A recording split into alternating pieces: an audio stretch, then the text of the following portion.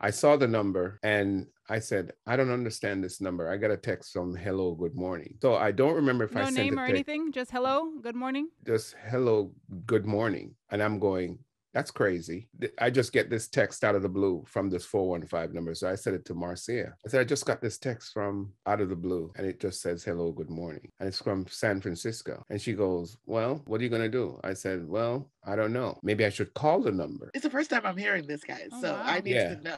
Yeah, I Maybe need to maybe know. I should call the number and find out, texted the wrong number or something. So I called the number and it rang, and a young lady's voice came on answered the phone, and I said hello. She said hello, and I'm like, who is this? I didn't recognize her voice, and Really? She had grown so and much. Well, you had, she's going at 10 years, right? yeah. Mm-hmm. And so she said, this is Jheanelle. So I Mm. said, Jheanelle? You mean Jheanelle?